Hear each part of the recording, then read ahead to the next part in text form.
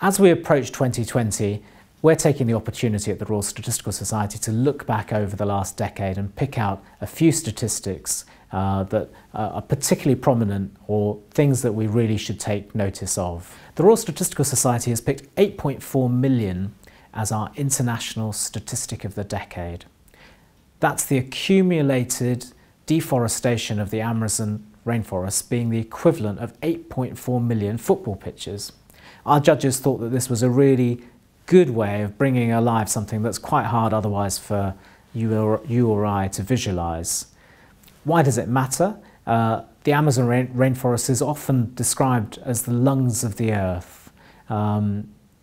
Perhaps more than half of the world's species of animals and plants live there, and it sucks up a lot of the carbon dioxide and pollution that we see. So the Amazon rainforest is a really important issue in a decade where perhaps our environmental consciousness has come to the fore. The Royal Statistical Society has named 0.3% the UK statistic of the decade.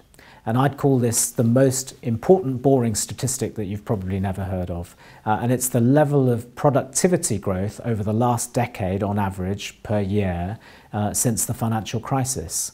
And compare that to before the financial crisis, where productivity growth was at about 2% a year. Why does this matter? Productivity is how efficient your economy is at creating goods and services, and the more productive we are, the more prosperous we are. We have money in our pockets, we can have real pay increases, and there's money for government to spend on the National Health Service and other public services. So having had a decade of very low productivity is a really bad thing for our prosperity as a country. So we're hoping by drawing this attention to 0.3% and making it really prominent, that policymakers can really focus on improving the productivity of the country in the coming decade. Our judging panel considered many other stats for our stats of the decade. Those included, for example, the rising number of SUVs driven around the world and the rising proportion of women on boards in the UK. You can find out more on our website.